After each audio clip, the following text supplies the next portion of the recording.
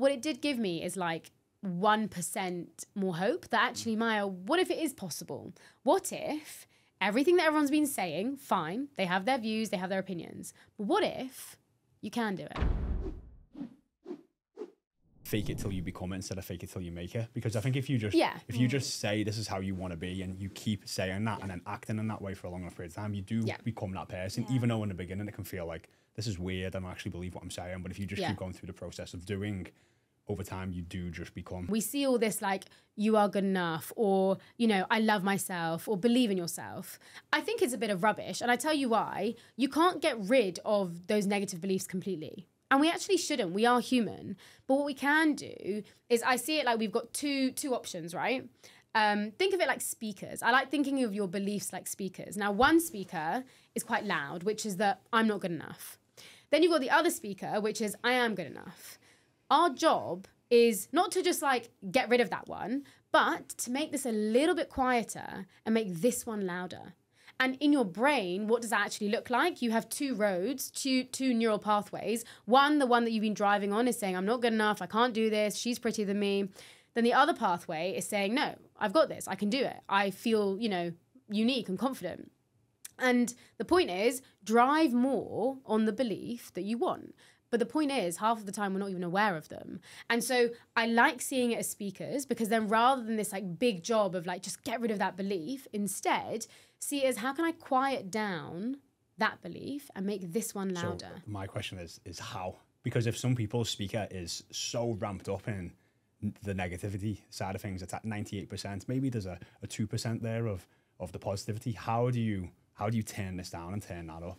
So I think obviously like this really depends on the person, right? And a belief is going to be more deeper if it's more historical. So if you're young and whether it's your teachers, your parents have been saying certain things to you, it's going to be so ingrained in the brain. And if that's the case, that does require rewiring. It does. You have to be aggressive with that type of training, which is why these days people are like, oh yeah, psychedelics, things like that. I'm not a huge fan. I think we can actually do it all with our brain. I really do. Yes, it might take longer, but that's all that's happening, right? You are taking that belief, and that's why I'm super passionate about visualization, because you can actually rewire it. And I had beliefs in my life that ruined me, ruined me. And hang on, can you share what you mean by that?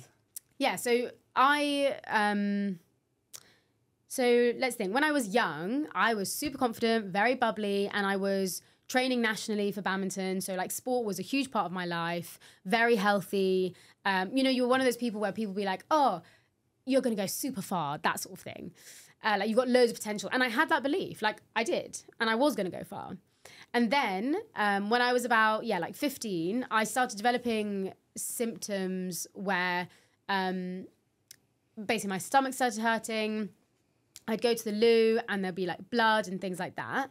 And at 15, it's like, okay, you just go to the doctor, you listen to what they say, and you take medication, fine. And as time went on, it became a lot worse because I didn't really change anything in my life. I just kept being quite stressed and emotional, etc. And eventually, it just meant that I'd been in hospital maybe like 6 times. I'd been on steroids like every couple of months, which is really dangerous at that age. But the symptoms were like awful because you're going to the loo like maybe 30, 40 times a day, and it's just pure blood. And you are like screaming for your life because, well, I wasn't even screaming because I didn't have the energy to like cry or scream. And then, you know, the pain of it is like razor blades in your gut. Like it's just, there's no relief in any way. You couldn't drink water. Like food was just out the question. And you were just like on IV drips for? Like, yeah, there was a point I was like 17 and I was about 36 kilograms. Wow. Like, so this went on for so it went on for about 6.5 years. Because I was diagnosed with ulcerative colitis, which is an inflammatory bowel disease, and there's no cure. There's just no cure, and they will put you on immunosuppressants, steroids, etc. So I was on about 64 tablets every day for about 2.5 years. Yeah, I'm still going to school, doing my GCSEs. Like, no one knows as well. I'm doing it all in secret because it was such a shameful, I don't know, no one talks about pooing, right? So I'm a young girl and I'm having to deal with this every day. I just was like, it broke me. And so when I come to the beliefs, every single doctor, bear in mind, UK doctors, American, Indian, I traveled like the whole world to try and find someone to help me. And every single one said, Maya, I'm just so sorry. Like, you are going to be sick the rest of your life and there is no cure. So my belief was, right, Maya, you are going to be sick the rest of your life. Like, you can't walk again. You can't play badminton again. You can't live a normal life again. So all these beliefs, they were so strong in my mind because that is what I was told by everyone who we're meant to trust, right? Even like people close to me were like, yeah, Maya, we've got to accept it. So my brain was wired to believe that actually, no, I can't really recover from this. Like, I will just have to, you know, live my life in hospital or deal with it that way. And the first time I really saw my belief change was the one specifically about not being able to walk again. So I'd not walked for about 2 weeks in hospital, just like, you know, I'd lost all kind of function because of the weakness as well.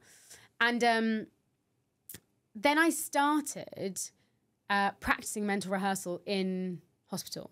And the first thing I did was Did you get this from anyone, sorry? Yeah, so a nurse, she walked into my room and she was like, she could tell I was mean. Like, I hated the world. I was so resentful.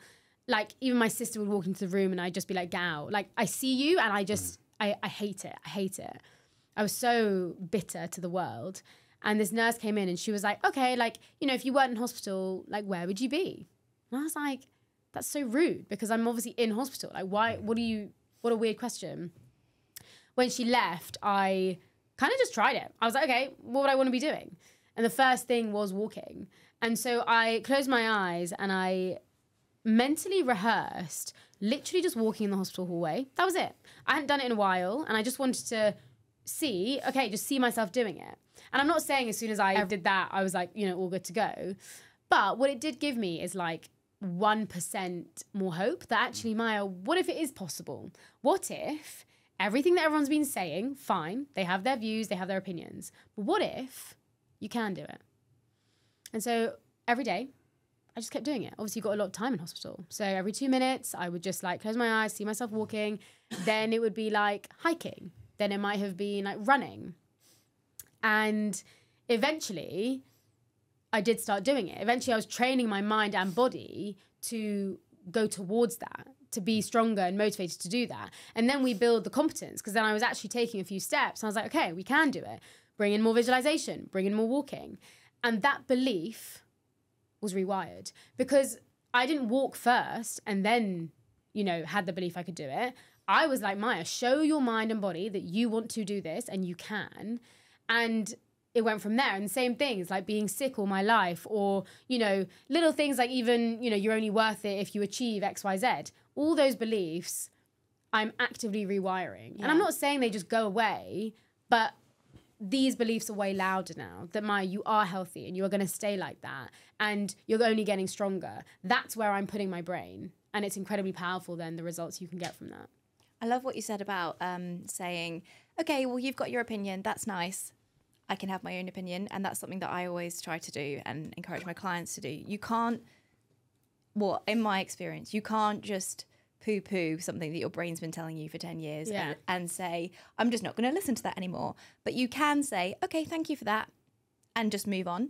And I think bringing self-awareness to hearing that even out loud and realizing that that's constantly on replay in your mind is such a powerful first step. And just realizing you don't actually have to listen to it. It can be there replaying, but you can say, okay, thank you, and just carry on with your day. And it sounds like that was a moment that actually happened in real life where you were all these doctors saying this stuff to you and you realize you don't have to have the same opinion.